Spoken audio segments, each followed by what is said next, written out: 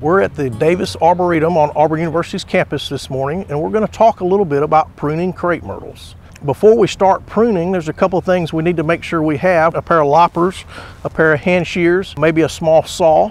And we always want to make sure we have safety equipment. I've got a pair of eyeglasses on, and we need to make sure they're safety approved eyeglasses, not cheap plastic eyeglasses. That can cause more damage than it actually helps sometimes. You want a good pair of gloves, and mine are mismatched, but they serve the same purpose.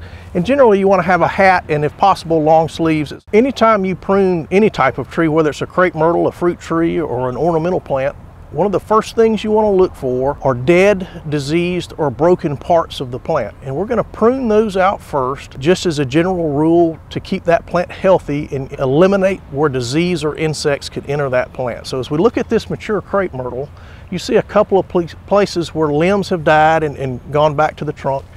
This is a good example here.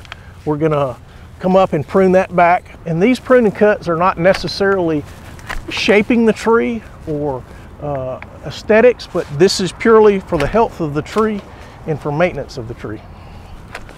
Now we're going to come back and look for crossing branches, water sprouts, weakly attached branches to go ahead and prune those out. As this crepe myrtle has matured, it's kind of gotten a little crowded here at the base. You see a couple of pieces that have grown together, and we're simply going to take one of those pieces out, open up the trunk so that it's a little more aesthetically pleasing in the fall and winter, so we can see that texture change and that color change of the bark. Pruning is a lot like a haircut. As long as you're not doing something unhealthy to the tree and it's aesthetically pleasing to you, that's what you're striving for.